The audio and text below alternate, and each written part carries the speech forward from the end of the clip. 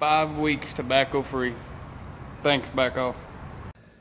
So I started using tobacco when I was 15 years old, and started dipping when I was 17. I pretty much used it continuously from there till about 32 years old. And but last August, I've tried to quit several different times, and last August my wife went and bought a can of BaccOff from a local grocery store, and I started using it, and literally I haven't dipped real tobacco since then, since August of last year, and it's April of 2018. So it's definitely helped curb the cravings. It's good. I'm not going to be a liar and say that it's exactly like real dip, because it's not exactly like real dip, but it is by far the closest I've found, and it's definitely helped keep me tobacco free, and I plan to stay that way, and I plan to continue to be a BaccOff customer because when I'm in the woods or I'm on a tractor, I like to have something in my lip, so BaccOff it is for me.